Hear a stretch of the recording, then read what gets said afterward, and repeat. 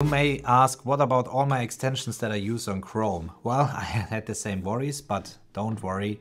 You can go on any website and then you have access to all your Chrome extensions. So you just install the Chrome extensions the same way as you would install them on Chrome. You search for Chrome extension and install it. And once installed, you have access here, and you can go here and you scroll down, and there you have add extension or manage extensions.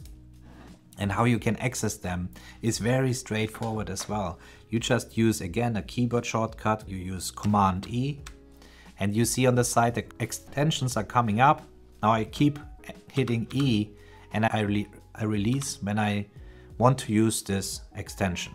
So for example, I want to access my ClickUp extension, and it's here. That's not all. I can also use Command T and say ClickUp, and you see here it says extension. And when I click this, it brings up the extension as well.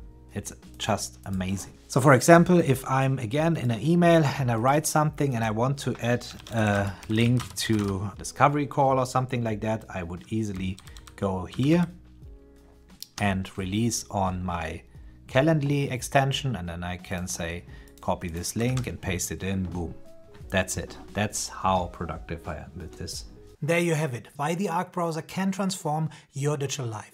And the best part is, there's even more to explore. If you want to dive deeper into Arc's capabilities, be sure to check out my comprehensive deep dive video on Arc, available now inside the Paperless Movement membership. And don't forget to subscribe to the channel so you stay updated on the upcoming productivity tool reviews, tutorials and interviews.